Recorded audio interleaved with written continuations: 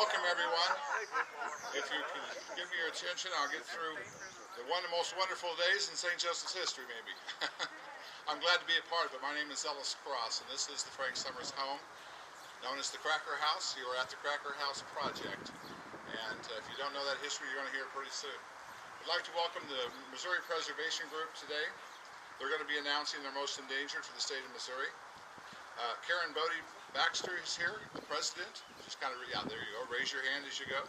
Holly Peterson, board member. Holly's here, all right. Penny Pittman. There's Penny.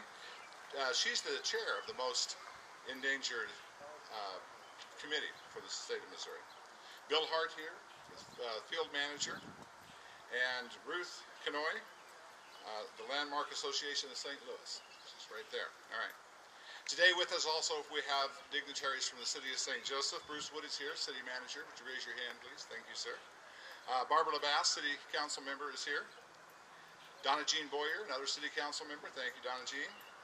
Byron Myers is here, there in the blue coat. Joyce Starr is here also. There's Joyce. Yes. We have several sponsors that we want to thank. Our bank, first of all, Midwest Federal Bank. Also, Caroline Petrie has donated some of her books for today's event. Johnson Control, that's they're donating one of their employees to do a videography of this. Mr. Neal's here, Brandon Neal. So thank you, Johnson Control, for giving him the day off. First Baptist Church is involved today. Housing Solutions Property Management is also a sponsor today. Joanne Gray helped us with setting up the thing, so we really want to thank here. And let's just have a round of applause for all these wonderful people.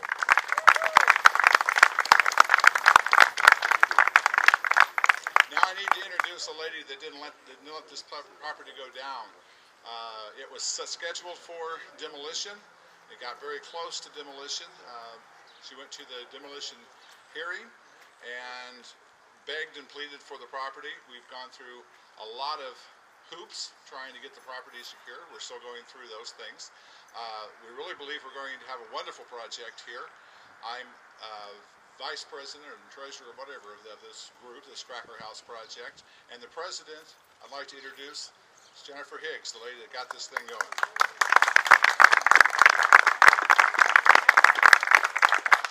Thank you very much, all of you, for showing up and showing your support for historic preservation here in St. Joseph.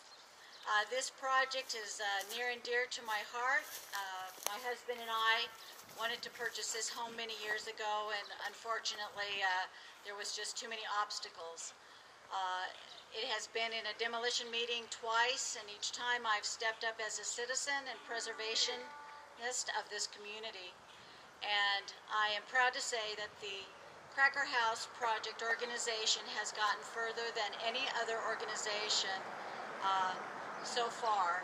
We are almost ready to take possession of the property, and we have an amazing history here, and we cannot allow our history to be demolished and taken away to a dump. I believe that Frank Summers' contribution to America's industry, and to our city and to our state is so important that whatever it takes to make this project come to fruition, we must do that. And without further ado, I would like to introduce Bill Hart, the field manager of Missouri Preservation. Thank you, Jennifer. Thank you, folks, for letting us be here today. Again, I represent Missouri Preservation, formerly known as the Missouri Alliance for Historic Preservation. We do basically three focuses in our preservation activities statewide. We are a nonprofit, membership-based organization. I have to sinfully promote my organization. We do have membership brochures. I wish you would pick one up here on the table. Today I'm going to go over the entire list of endangered historic places for Missouri. But there are two booklets on the table here that show you all of in detail with a description of all of the most endangered historic places on our list today. So our focus is basically three-pronged. It's educational, We provide workshops. Our biggest educational workshop is Historic Preservation Equals Economic Development. We also host an annual statewide preservation conference this year to be held in University City. We moved to a different location, a different town in Missouri. We had been here in St. Joe. Our chief recognition program is our statewide preservation honor awards, which we just bestowed. It's an annual celebration at the Capitol and the Capitol Rotunda. We just had it March 24th was our formal announcement. We recognize 15 people, projects, and places that have made a difference in historic preservation. And then our third approach is advocacy, and our chief advocacy program is our Most Endangered Historic Places. The Most Endangered Historic Places program started out as basically a media campaign aimed at calling attention to endangered historic resources throughout Missouri. Under our past couple of chairs, we've expanded our outreach and mission to not only put it in the newspaper for one day, we also provide staff support and board support to each one of our most endangered historic sites. So we're not going away. Let's put it that way. So without one other announcement, if there is media here, I do have the press release and the information on Jump Drive for you. So be sure to get that from me after the program. The first one of our most endangered is obviously the Frank L. Summer House here at 914 Main Street in St. Joe. This Italianate style home was built in 1882, just a few blocks north of Frank Summers Bakery. The saltine cracker is known to have been created at this bakery, earning the house its local moniker, the Cracker House. Mr. Summers Bakery, the American Biscuit Company, later merged with the New York Biscuit Company to become National Biscuit Company, now known as Nabisco. Nabisco now makes more than 35 billion crackers each year, enough to circle the equator 44 times. The Cracker House has been vacant for a number of years and has suffered greatly from neglect. It's currently owned by an absentee landlord, and the property is on the St. Joseph's endangered property list, or dangerous properties list. A local nonprofit group, the Cracker House Project, is hopeful that they can gain ownership of this historic home and renovate it as a house museum and for other public use. Our second endangered property is the AAA building, which is in St. Louis City. It's at 3917 Lindell Boulevard. The American Automobile Association, or AAA building, is an oval-shaped colonnaded building in a modern classical style referred to as New Formalist. Designed by architect W.A. Sarmiento in 1976, all of these modern properties are coming of age. The building has not yet reached the 50-year age criteria for listing on the National Register of Historic Places, though. In the absence of a completed survey of modern architecture in St. Louis, it has not been identified as potentially eligible for historic listing, and therefore the building is not subject to demolition review. Even though St. Louis's mayor has supported the preservation of this iconic building in the city's west end, the Planning Commission gave approval by a 5-3 vote to allow the developer to demolish the building and clear the site for a CVS drugstore. It's hoped that the most endangered listing will encourage CVS there to use its existing building for its drugstore operation or construct a new building elsewhere. Our third most endangered historic place is the Lyric Theater at 117 First Street in Newburgh in Phelps County. Originally named the Community Theater, the Lyric opened in 1919, exclusively offering live performances, then switched to a combination of live theater and movies before it closed in 1957. In 1983, it was purchased by J.D. Turley and again became a live theater venue. It was purchased later by the Regional Opera Company, or ROC, and this group has presented live performances during every summer season since then. The ROC is a volunteer group, and the only money collected for upkeep of the building has been from donations taken at the door. Storms on Leap Day of this year have caused damage to the building, and without funds for repairs needed immediately, the local company announced that it cannot hold performances there in 2012. It is hoped the Lyric Theater can find supportive financial friends through its most endangered listing and return to a place of entertainment and pride for the Newburgh community. We have two categorical listings on our most endangered list this year. The first is Barns of Missouri statewide, including the state hospital barns in Fulton, Callaway County. According to the most recent U.S. Census of Agriculture, the state of Missouri ranked number 2 in the number of historic barns, with over 35,000 barns reported built before 1960.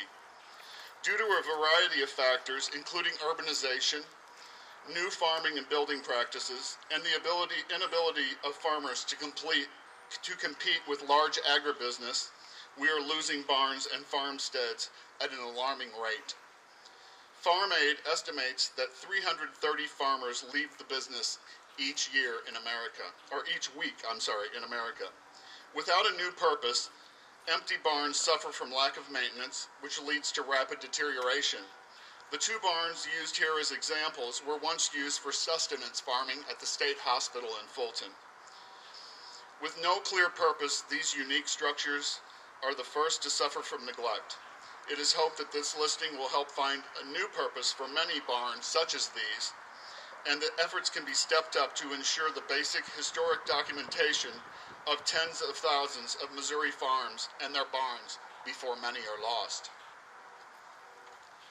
The next most endangered Missouri historic place of Missouri is the Pouncey Building at 1505 East 18th Street in Kansas City, Jackson County. The Pouncey Building is a 1909 two-story brick commercial building in the heart of Kansas City's 18th and Vine Jazz Historic District. This is one of the few remaining original office buildings in the district and is significant in its association with the social history of the district in that it was the first office of the city's first African-American female lawyer, Leona Pouncey Thurman, who moved her office to this building in 1955. Missouri Preservation has been made aware that the city of Kansas City intends to move forward with demolition in anticipation of the All-Star baseball game in July 2012. The building is on the main strip of the Jazz District and in close proximity to the Negro Leagues Baseball Museum. It is currently on the dangerous building list in Kansas City. Although the National Register of Historic Places it is on the National Register and is subject to 106 review, it's feared that the city desires to fast-track the demolition as they are concerned about codes and safety and the image of blight in the city in light of the upcoming baseball game. Listing on Missouri's most endangered historic places will hopefully bring additional interest and awareness to this building and to find a buyer who can rehab the building, and since there has been an interest in the past, and the building is currently for sale. Our next building is a mid-century modern building located in Villa Ridge in Franklin County at 100 Old Highway 100, the Diamonds Restaurant. This Art Moderne restaurant building was constructed along historic Route 66 in 1950, replacing an early Diamonds restaurant which had burned in 1949. In rebuilding the Diamonds, the owner created a state-of-the-art restaurant with a streamlined north wing and added another purpose to the site, constructing in the adjoining north wing a truck stop with sleeping rooms and showers, a very modern innovation for its time. The Diamonds advertising postcard from 1960 called it the world's largest roadside restaurant, serving over 1 million people each year. When Interstate 44 was constructed during the 1960s, the Diamonds was moved to a new building along the new roadway, about 2 miles northeast of the original site. The vacated building continued to operate as a restaurant, but under new name and new ownership before finally closing several years ago. Although suffering from lack of maintenance, the original 1950 building still stands as a Route 66 roadside icon. It's currently for sale, and its owner is committed to list the building on the National Register of Historic Places, making it eligible for the state's historic preservation tax credits, and it is hoped that the listing will attract a new owner interested in renovation of this historic and extraordinary property. The next most endangered historic place is the Kemper Arena at 1800 Genesee in Kansas City, Jackson County. In 1972, the city of Kansas City selected the Chicago architecture firm of C.F. Murphy Associates to design a state-of-the-art arena on the grounds of the Kansas City Stockyards. With this in charge, Helmut John, the director of their planning and design and development, created an innovative solution to suspend the roof from a monumental steel trusses located on the outside of the building, eliminating the need for interior columns. Opened in 1974, the 19,000-seat Kemper Auditorium was one of the first examples of high-tech architecture known as structural expressionism to be constructed in North America.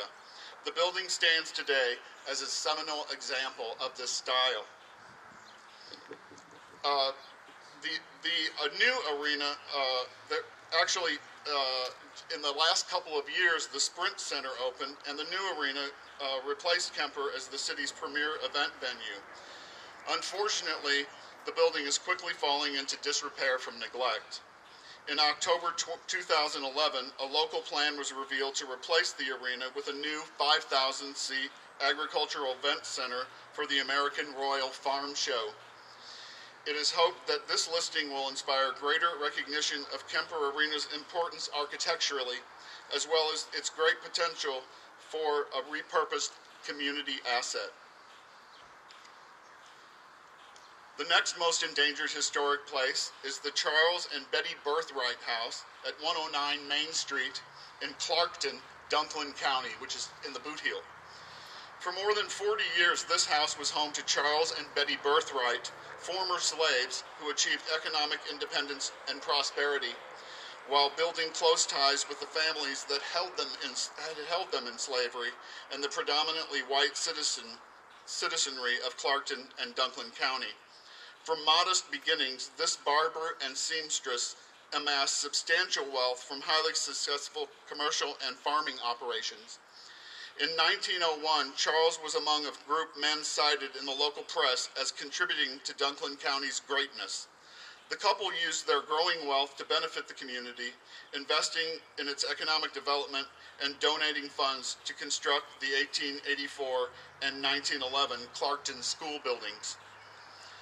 After their death, their estate went to Stillman Institute, now Stillman College, in Tuscaloosa, Alabama, constituting the single largest charitable contribution to the college until the 1980s. A building on campus, Birthright Auditorium, is named in their honor. Though not civil rights activists in the common definition of the phrase, the couple's economic and civic contributions to Clarkton and Dunklin County helped to contradict the popular image of blacks as indolent, undisciplined, and worthy of full rights of American citizens. The Birthrights represent an aspect of history rarely studied in Missouri or the United States. African Americans who were well-respected and accepted members of the larger white community during a period when racism was the social norm. The house has suffered from extensive termite damage as well as structural problems from seismic activity this past year. The Clarkton Historical Society feels that this listing will allow the public the opportunity to learn the importance of Charles and Betty Birthright's contribution, and that their story will be able to reach an audience of supporters that are dedicated to the support of the home and the development of the site into an interpretive site for educational purposes.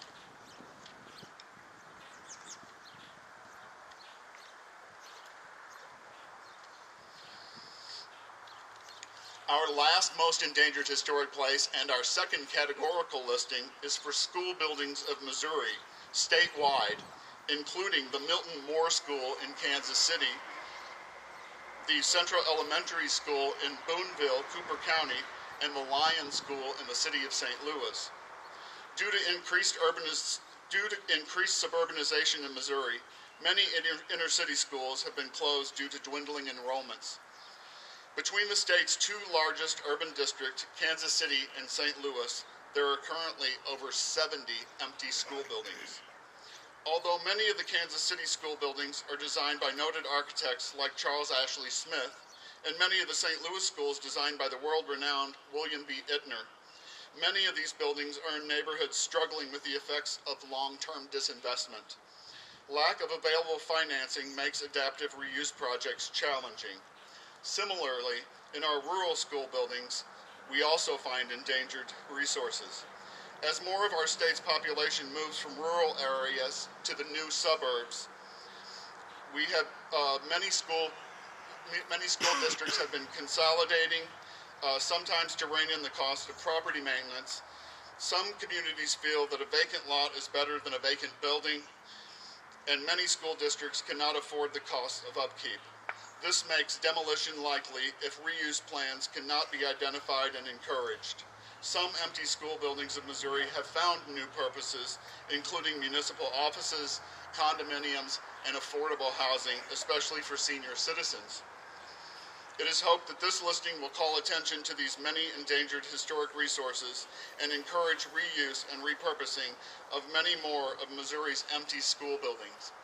There is one thing I'd like to tag on to the end of our announcement, and that is we received not one, but 2 nominations for one of our most endangered historic places, which we actually were not able to list, because as soon as the committee came out of its meeting, we discovered that the Leeper Hotel building in Chillicothe was already being demolished. They had already started demolition the day before. So it breaks our heart that we can't be there at least once ahead of the curve to try and put into effect some mechanism for saving historic buildings here in Missouri. I wanted to also add that the group here, the Cracker House Project, has I'm not going to call it a cookie jar, but we'll call it a cracker jar over here, if anybody wants to contribute to their project here. There is one other list that I want to advertise. We had so many great nominations this year from across the state that we came up with an entirely new list of most endangered historic places, which is contrary to what we had been doing, because several of our other places we don't consider out of the woods yet, so we decided to promote them as a watched properties list. And I'll briefly just announce the properties that were held over on a watched properties list from 2011. They're the Jefferson School, a traditionally African-American school in Cape Girardeau County. Historic bridges of Missouri, including the Riverside Bridge in Christian County and the Route 66 Bridge in St. Louis County. The former Missouri State Penitentiary Complex in Jefferson City, Cole County. The Wheatley-Provident Hospital building in Kansas City, Jackson County. The Lexington Municipal Auditorium in Lexington, Lafayette County. The Zion African Methodist Episcopal Church in Lafayette County. The St. Louis Iron Mountain and Southern Railroad Depot in Fredericktown, Madison County. The Russell Hotel in Charleston, Mississippi County. The Delmo Community Center in Pemiscot County. The Rock Mechanics Laboratory, which is also known as the former Missouri Trachoma Hospital building on the campus of MS&T in Rolla, Phelps County. I appreciate your indulgence. I appreciate everyone's interest in historic preservation and trying to save buildings, places, as the sign says, places that matter to Missourians. Thank you so much for allowing us to be here today, and best of luck here at the Cracker House.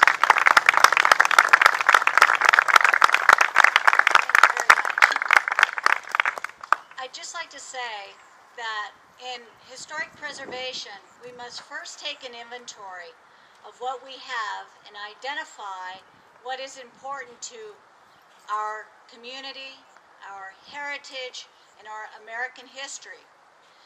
It's very important that we have an inventory of those most important structures so that they don't get to the point like the Cracker House here. It is never too late to stop it. And I ask that all of you support all projects in preservation in our community. because when we save our history, it gives our community a sense of pride and a sense of belonging. And it's very important that we make that effort, because once it's gone, it is almost impossible to get back. I'd like to thank you all so much for coming.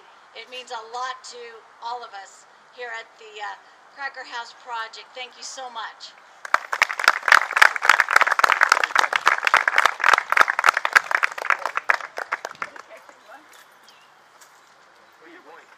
Where am I going? Well, I was going to head back to the office.